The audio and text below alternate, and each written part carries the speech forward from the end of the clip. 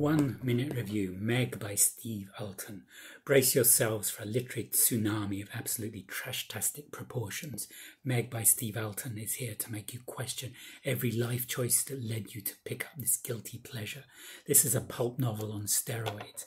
Imagine a world where science is about as accurate as a fortune cookie prediction, and logic takes a vacation. Behold the tale of the Megalodon, not just any shark, a prehistoric killing machine that could snack on a T-Rex. Thought to be extinct, a Megalodon emerges from the depths of the Mariana Trench to wreak havoc.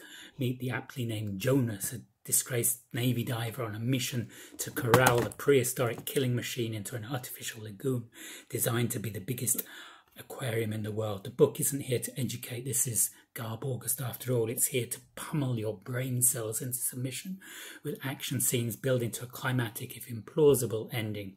My rating, 4 out of 5.